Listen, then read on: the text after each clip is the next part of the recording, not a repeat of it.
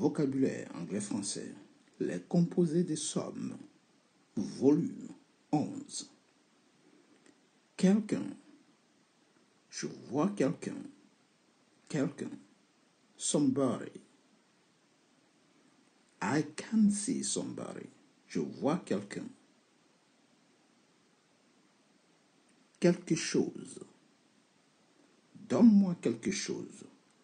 Give me something. Something. Quelque chose.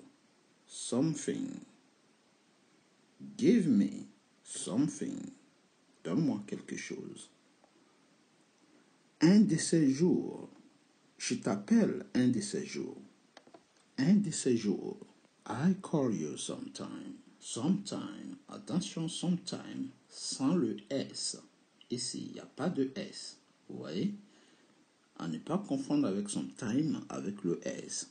Donc, I call you sometime. Je t'appelle un de ces jours. Alright. I call you sometime. Beaucoup de temps. Ça m'a pris beaucoup de temps. It takes me some time. Sometime, mais en deux mots. Sometime, en deux mots. Alright. Some time. Donc, sometime en deux mots veut dire un certain temps. Cet exercice était trop difficile. Ça m'a pris un certain temps. Ça m'a pris beaucoup de temps. This exercise was difficult. It takes me some time to do it. Ça m'a pris beaucoup de temps. Vous voyez, à le finir, à le faire. Quelque peu. Il était quelque peu, on peut aussi dire il était plutôt surpris. He was somewhat surprised. Donc, somewhat, ici, plutôt, quelque peu. Il était quelque peu surpris. He was somewhat surprised. Parfois, parfois. Sometimes. Voilà, ici, avec le S. Lorsqu'on met le S, on fait référence à parfois. Sometimes. All right. Sometimes, I sometimes go to the cinema, or I sometimes play football. Parfois, je joue au football. Sometimes, avec un S à la fin. Lorsqu'on met le S, on fait la différence entre sans le S et ici sans le S. On a trois sometimes. Ok. Il y a sometimes avec le S qui veut dire parfois. Sometime sans le S. Ici, sometime sans le S. On ne met pas le S, donc on dit bien sometime, un de ces jours. Vous voyez? Et on peut aussi dire dans le courant de, je t'appelle dans le courant de, on va dire la semaine prochaine. Et sometime, deux mots, qui veut dire plusieurs temps, ça m'a pris beaucoup de temps, ça m'a pris un certain temps. À ne pas confondre ces trois sometime. C'est vous, en fonction de ce que vous voulez dire, qui définissez lequel vous prenez. On continue. D'une façon ou d'une autre, en quelque sorte, on va dire somehow. Somehow. Alright, somehow. D'une façon ou d'une autre, je vais réussir. I will succeed somehow. Alright. Ou on peut aussi dire he misleads us somehow ou somehow. He misleads everybody.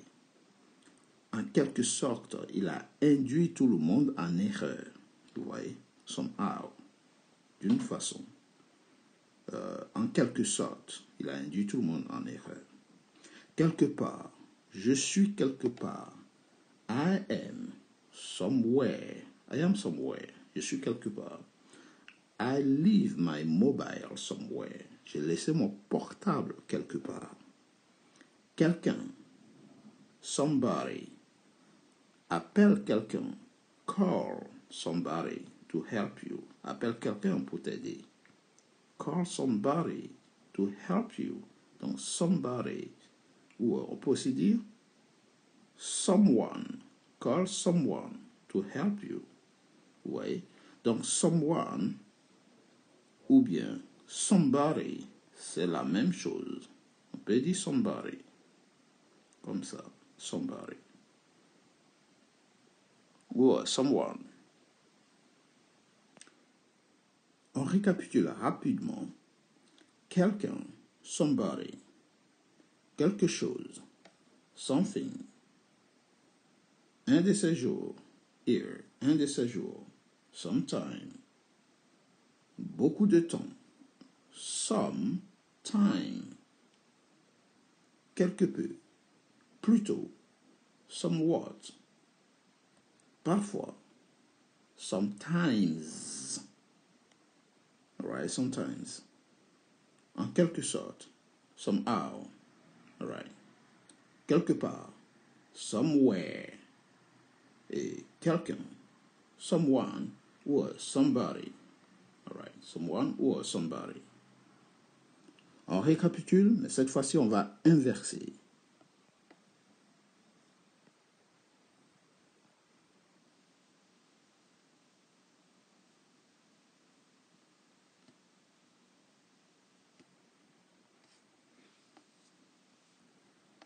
Quelqu'un. Je connais quelqu'un. I know somebody. Je connais quelqu'un. I know somebody. Vous pouvez aussi dire I know someone. Alright. Je connais quelqu'un.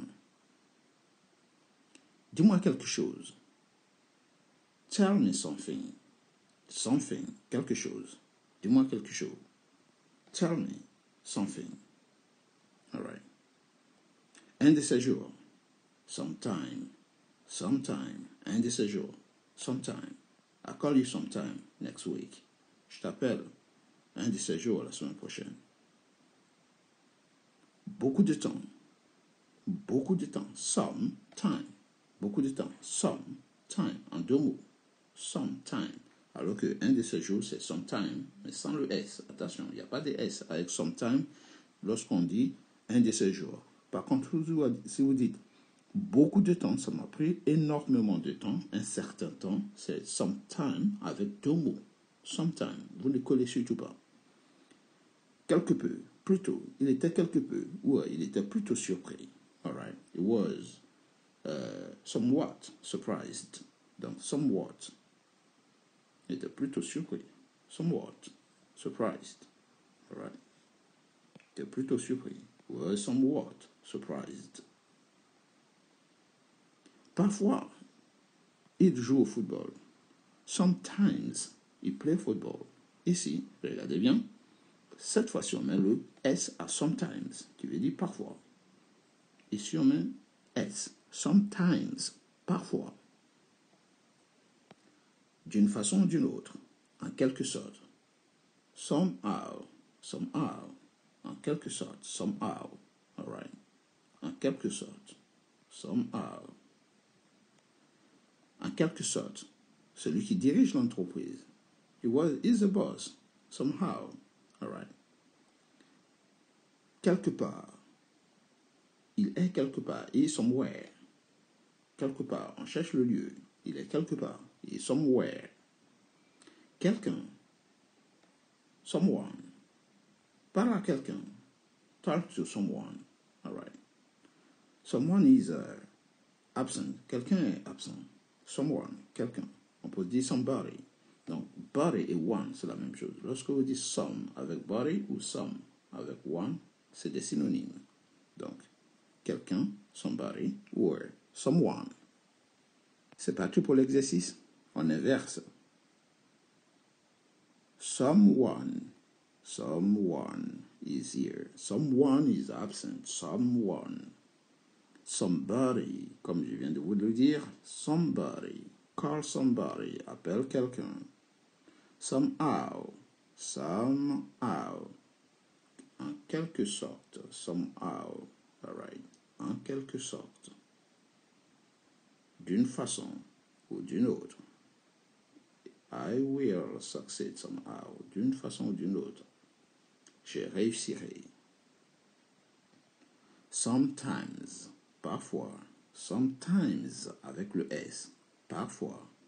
It is sometimes weird. Il est parfois bizarre. Somewhat. Plutôt. Somewhat. Il était plutôt content. He was somewhat happy. Glad. Okay. Something. Quelque chose. Donne-moi something. Donne-moi quelque chose. Pardon. Donne-moi quelque chose. Give me something. Donne-moi quelque chose. Give me something. All right. Please give me something. Quelque part.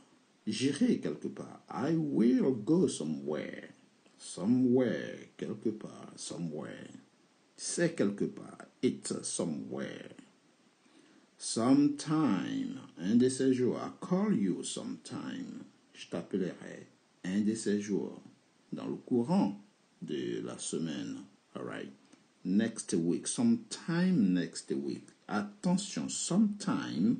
Il n'y a pas de S à sometime ici, alors que l'autre sometime, regardez bien, on dit sometimes, qui veut dire parfois, et sometime, qui veut dire un de ces jours. Le troisième sometimes est en deux mots, on ne colle pas. Sometime, qui veut dire beaucoup de temps, un certain temps. Cet exercice était difficile, ça m'a pris du temps. This exercise was difficult. It takes me some time. All right? C'est tout pour aujourd'hui. C'est tout pour aujourd'hui. Si vous avez aimé, n'hésitez surtout pas. Abonnez-vous, likez, partagez la vidéo. Mais surtout, abonnez-vous pour ne rater aucune vidéo, aucun contenu. Les prochaines leçons à venir, c'est ça, cette fois-ci. Les composés des any, les composés de some qu'on vient de voir. Mais n'oubliez pas, il y a d'autres composés qui seront en ligne très bientôt. Take it easy, guys, and see you next time. Goodbye.